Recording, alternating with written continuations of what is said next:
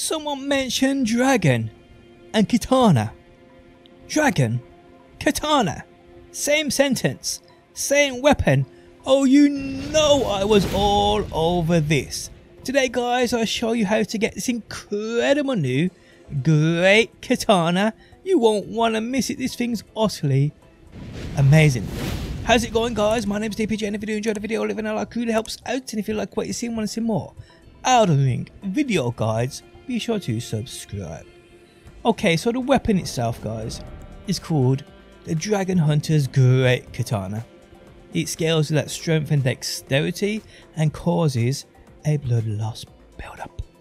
What's not to love about this thing?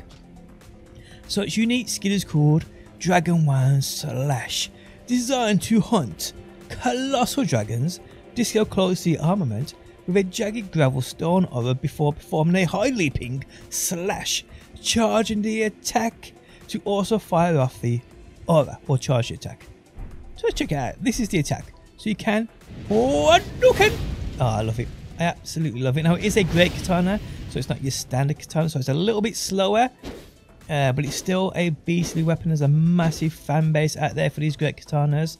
I mean, I do prefer normal katanas, not going to lie to you, but when it comes to a dragon katana, people, you know, we are all over this. So how do you get this? Well, it's quite simple. You have to defeat the ancient dragon man for the second time, that is, not the first time. So to get this guys, you first need to come to this grace point right here, castle front. So if you haven't been there yet, you're, well, free path cross, go across this bridge and then come to this right here. And I'll lead the way from here, people. This is what we do. This is what we do. But yeah, great katanas are pretty cool. When it comes to dragon though, yep, that's what we love. Okay, so from here, we want to make our way down to this point right here. This is where we're going to get to. So we're going to get here and I'll explain a little bit more in detail when we get there. Now avoid all enemies when you're on your way guys. Don't bother jumping off. Don't bother fighting. It's all about a katana here. It's all about a great katana here. So yeah, so at the fork you want to go left, not right. You want to go left. So up this hill.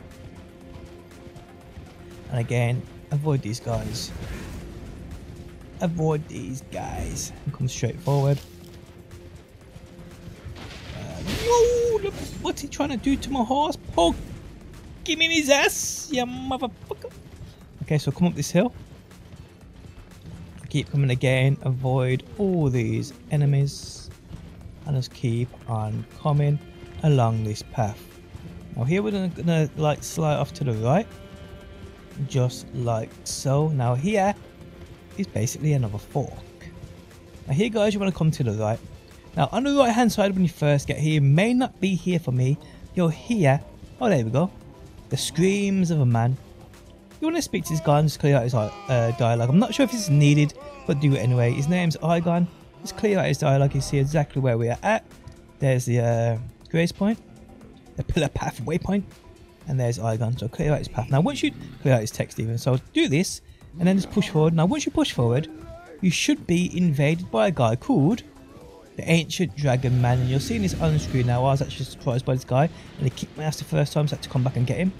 So you want to take him out. Now upon you taking him out guys, you then need to push on forward from this very area. Let me just take out this bird. Do my heading.